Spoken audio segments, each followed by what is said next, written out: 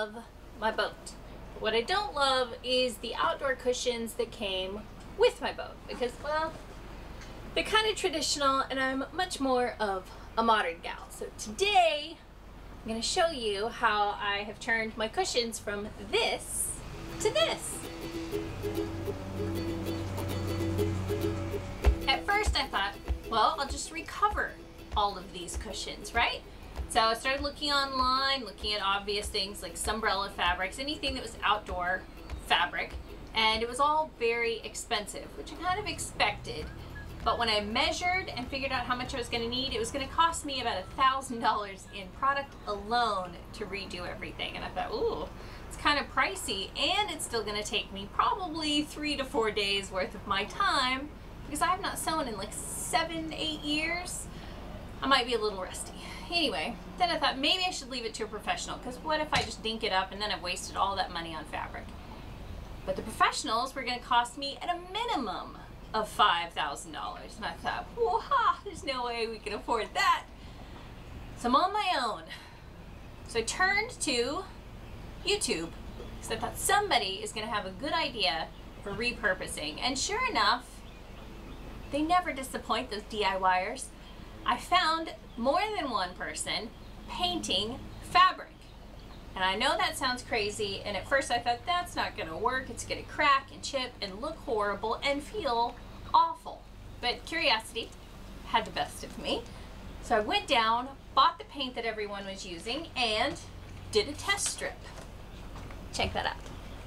That's only 3 coats, and they recommended at least 4. So I'm happy enough with this that I'm gonna go for the gusto and do it all, because for about $20, well, I lied, about $30, maybe $60, I doubt it, but I think $30 in paint, and I'm gonna have new outdoor cushions. So let's go grab the supplies and get this show on the road.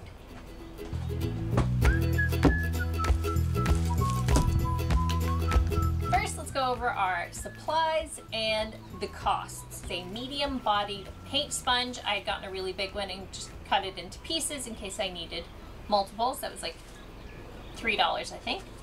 The paint took a little bit of tracking down. I wanted to use the same paint that some of the people in the videos were using, and she was one of the originals I found, and she actually has her own paint. It's called Debbie's Design Diary DIY paint. It's just chalk paint, and there were like 4 or 5 different chalk paint companies. It was $30 for the 32 fluid ounces. Plastic container was for my yogurt this morning. That was about $1.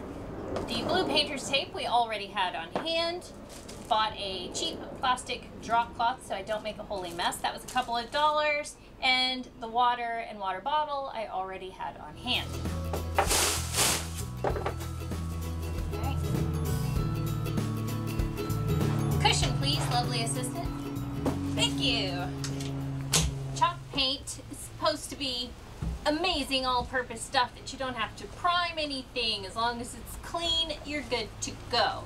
How clean these cushions are, I don't know, but I'm just gonna assume that they are. With the paint, I don't want to use it full strength. Everybody said water it down. Some people said spray your fabric and water down your paint. I tried that the very first coat I did on my little test strip, and I thought it was too much water. And it just could be because I'm watering down my paint enough, I don't know. But I have gone with about a 3-to-1 ratio, 3 parts paint to 1 part water. And I am sponging it on, seems to be doing okay, worked out well for my little test strip here. So that's what I'm gonna continue with.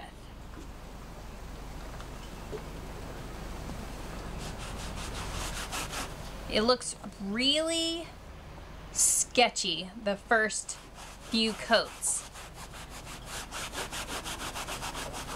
And it gets better with every coat that I add. Some people used a paintbrush, and a lot of people use sponges. And I think the sponge is a better idea for fabric because you really need to work it into all of the fibers because you're essentially dyeing the fabric. But also for like any little creases and crevices, you can really kind of work it down in there. So I think the sponge works really well.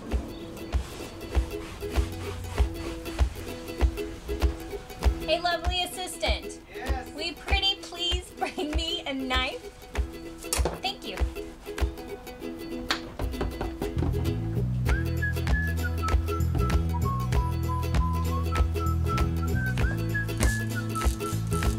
First coat on small cushion is done, and as you can tell, it doesn't look drastically different, but when you put it up next to the previous, you can tell it's gotten lighter. So it is absorbing, but we want it to do that nice and slow so that the fabric stays soft and not stiff. To let this dry, I'm gonna go take it up to the trampoline and get started on the next cushion. Okay, on to the next one. Nice moist environment. One thing I feel like I should mention is that when I started looking into painting fabric, I noticed that some people were actually using latex paints, but the people that used latex paint did say that their fabrics were crunchy. Some did have cracking and peeling, or they'd have to put another like clear coat on top of it. Everything that I read about and watched with the chalk paint, nobody had to do that. Plus with the latex, people were having to like sand with sandpaper in between the coats to keep it soft and to also make sure that it was really going down into the fibers. So I feel like the sponge chalk paint method is working pretty well. I say that and we're not done yet. This could turn out horrible. Hoping for the best.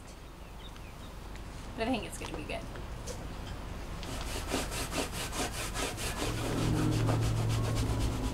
Whew.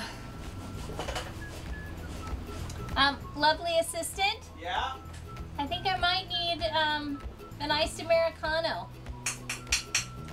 Okay. Thank you. 'Cause this is gonna be a while. Oh, and cookies. Thank you. Iced Americano. You are a lovely assistant. Now you know why I married him, ladies. Creative juices. You know I said ladies. Plenty of guys watch this too. I apologize. It's fairly sexist.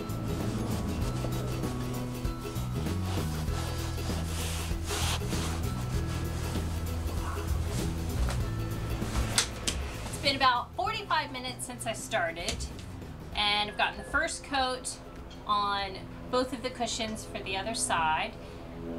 Ready to put coat 2 on this one. And I'd be lying to you if I said it was easy, because this arm has already had a workout and I haven't even touched this side. Woo! We've got 4 coats of this to do. Now switch hands. Let's go left arm.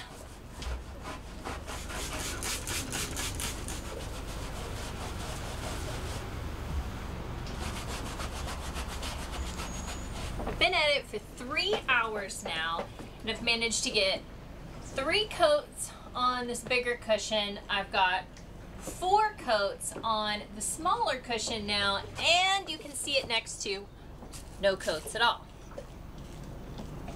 I'm feeling pretty good about it so far. It kind of has a denim or a tweed look.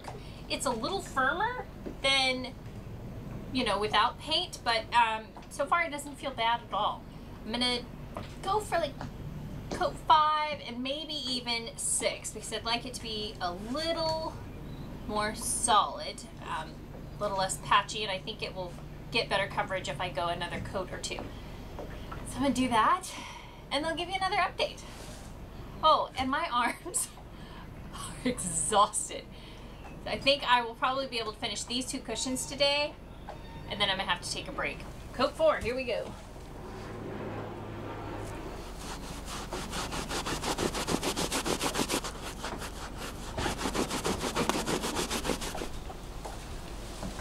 This cushion has 5 coats now, and I think it looks pretty even. This one has 4, and it's still a little patchy, so the 5th coat definitely starts to make a difference, and I'm gonna go ahead and do 6. But already, I think it's looking much better. It's sundowner time, which means I'm gonna have to take a break. It's like maritime law, I think.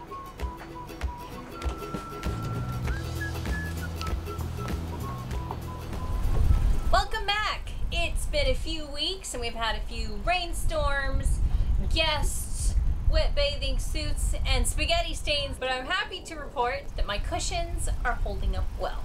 I have found one major flaw, and that is the fact that the paint is not waterproof.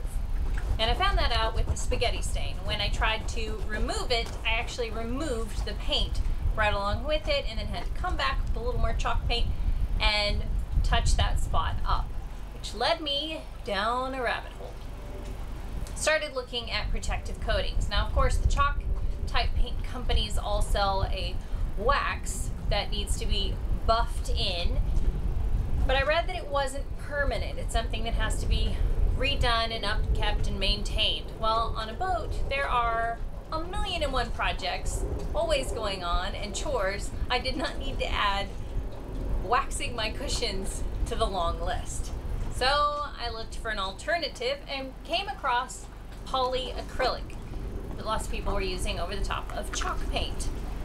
That would be much more water resistant and stain resistant and last a lot longer without needing repeat coats all the time.